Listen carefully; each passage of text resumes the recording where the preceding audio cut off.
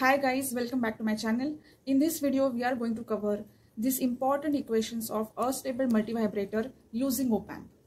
We have already covered the working of astable multivibrator in the last video. We studied how this circuit is producing the square wave. Okay. Now the frequency with which this square wave is getting generated is nothing but frequency of oscillations, and which is nothing but 1/2 RC for astable multivibrator. So from where this equation has come, we are going to derive it. It is very simple derivation. We will quickly go through it. So we know the working. Square wave is getting generated because output is oscillating, jumping between plus Vsat and minus Vsat. And why is this output bouncing between plus Vsat and minus Vsat? Because of the capacitor. Because capacitor is charging, discharging, charging, discharging. That's why the output is bouncing. Okay. So we have to start with the capacitor voltage to reach to frequency of oscillations. Okay. So the equation for finding out what is the voltage of capacitor at any instant of time is given as IV. IV is nothing but initial voltage of capacitor, then e raised to minus t upon RC plus final voltage. Final voltage is the maximum available voltage to charge towards. So final voltage into 1 minus e raised to t upon RC. So here RC is nothing but your time constant. So let's find out what are the values of initial voltage and final voltage. So the capacitor voltage is bouncing between minus beta Vsat and beta Vsat. So the initial voltage you can consider is this point, minus beta Vsat. So the initial voltage is minus beta Vsat. Now what is the final voltage over here? Now for t on period, your final voltage is not beta Vsat. Final voltage is not equal to your capacitor's maximum voltage. Final voltage is nothing but the maximum voltage which was available to charge towards for a capacitor. So maximum plus Vsat was available, but it could not charge towards plus Vsat. That's the another case. But maximum plus Vsat was available, not beta Vsat. The final voltage is Vsat, and we are considering the time frame of t on. Okay. So that's why we analyzed only this much part. And what is the value of Vc? Vc is nothing but beta Vsat because it charged till beta Vsat value. Okay. So let's substitute these values over here. So your initial voltage is minus beta Vsat.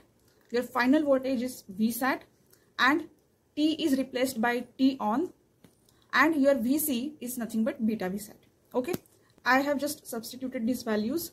Now we are going to simplify it quickly. So you can see here Vsat is common in all the terms. So divide by Vsat on both the sides. So Vsat will disappear from each term, and you will get beta equal to this first term without Vsat and this bracket. Okay. Now I am just collecting this minus 1 and this minus beta in a bracket because it is common. Just rearranged it, nothing else. Now I am sending this plus V1 on left hand side, so it will become beta minus 1. Okay. And on right hand side, I have just pulled out this minus sign out of the bracket. So here we have minus e in the bracket 1 plus beta. Okay. Now I sent this minus sign to the left hand side, so it became 1 minus beta. Now just send this 1 plus beta to left hand side. So e will remain alone. So it will be 1 minus beta upon 1 plus beta on right hand side. Now just take log on both of the sides. So ln is a natural log. We all know that log e is nothing but ln natural log. Okay. So this e will be removed. So you will get minus t on upon RC ln in the bracket this whole term. Okay. Now I am sending this RC with this minus sign to right hand side. So it will become minus RC ln and that bracket wali term. Now this equation is for t on. Okay. But it is a square wave generator. So t on is nothing but t off. Both are equal. Both time periods are equal. So you can just simply write t off is nothing but the same equation. Okay. So t is nothing but t on plus t off, which is equal to this. So t becomes twice of this equation. Right. So I have just multiplied by 2 and wrote the same equation. Okay. Now we have got time period. We need a frequency. So just take inverse of it. Okay. Now we have to get rid of this beta. Okay.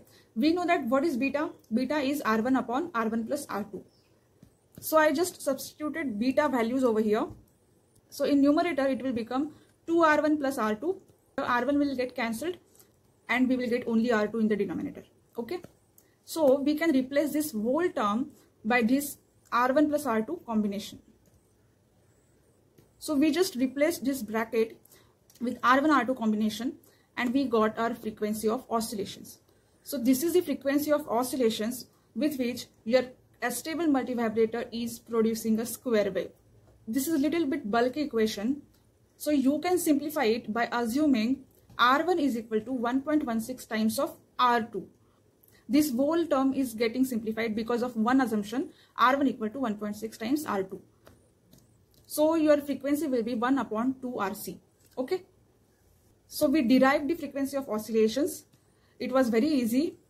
So while solving the design question in exam, you will need these two equations. What is the relation between R1 and R2 and what is the frequency of oscillations?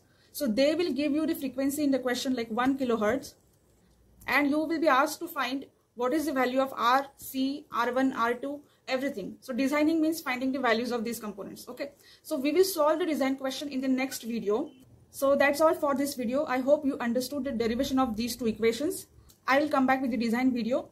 If you have liked this video, press the like button, share this whole playlist with your friends, and subscribe to my channel. Thank you.